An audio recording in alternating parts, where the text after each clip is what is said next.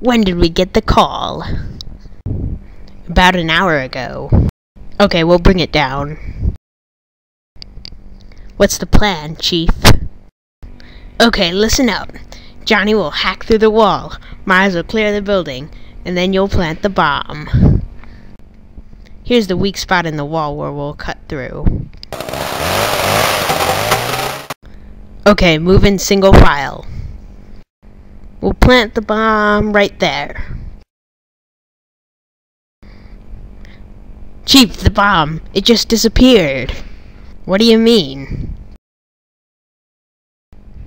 Oh, shenanigans.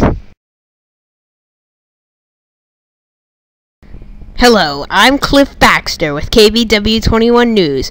We're here in Erie, Pennsylvania, where a police squad was supposed to detonate an old, worn-down building, formerly an anti-elevator base. The Elevator Resistance reports that the bomb accidentally pre-detonated. The police officers were injured, but they're all recovering. Cliff Baxter, KBW21 News. Why did we need to make a cover-up story? Don't you know? Know what? The anti-elevators. They're back.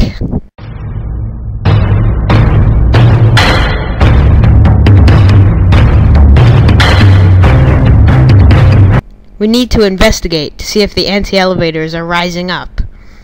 But we just lost a good portion of one of our platoons to a killer vending machine. The anti-elevators are far more dangerous than any vending machine. Sean, we're receiving a message in hologram form. Let's see it. I thought we got that guy. Greetings, Elevator Resistance. I'm going to cut to the chase. We stole the bomb from the police squad and have placed it in your precious elevator. Our demands are simple. We want Sean to visit our base, or else we'll blow up the elevator. Also, any attempt to move the bomb will cause it to explode.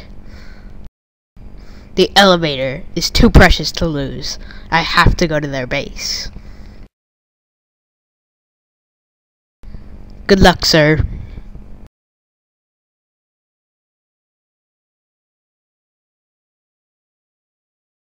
Man, I hate stairs!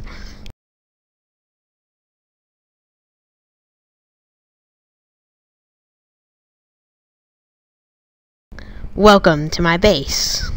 Okay, you promised to defuse the bomb now. Okay, you promised to defuse the bomb now. Blah, blah, blah. The elevator resistance ends here.